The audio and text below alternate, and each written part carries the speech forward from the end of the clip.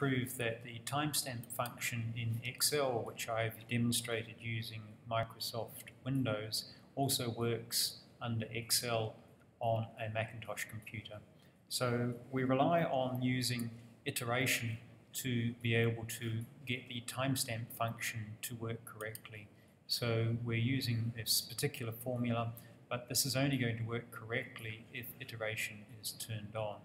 Make sure under Excel preferences that you move to the formula area and have iteration turned on. Then you'll find that this function will work perfectly in a Macintosh computer using Excel. I hope that's useful for you. I've also discovered on a Macintosh that my tick boxes also are working in there. So a simple system.